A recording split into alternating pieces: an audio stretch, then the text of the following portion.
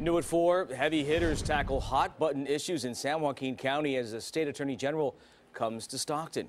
This was the first time Mayor Michael Tubbs and Attorney General Becerra had a face-to-face discussion to talk about some tough issues. CBS 13's Carlos Correa is in Stockton this afternoon with more on today's special meeting.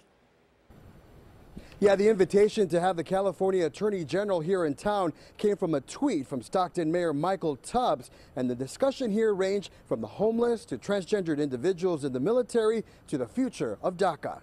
Immigration was the key focus of the roundtable discussion, with concerns over the recent letter sent by Attorney General Jeff Sessions, threatening cities like Stockton to withhold federal funding if local law enforcement does not notify Homeland Security about the detainment of undocumented individuals. Mayor Michael Tubbs again stressed that police in Stockton will never stop, detain, or question anyone solely on suspicion of their immigration status. There was also talk about climate change, providing support and programs for the homeless, and they talked about transgendered service members. Attorney General Becerra says if you have an able-bodied person ready to serve, the country should let them serve. His office is ready to defend the rights of those individuals in service. In regards to the Deferred Action for Childhood Arrivals program, or DACA, President Donald Trump is expected to announce his plans for the future of the program on Friday. Becerra says DACA is fully lawful and has shown success, not just in the dreamers themselves,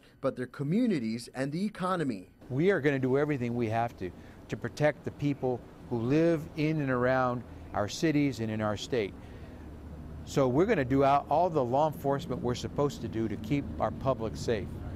But we are not the federal immigration enforcement authorities. And no matter what President Trump decides on the future of DACA, the California Attorney General says he's ready to fight for the program.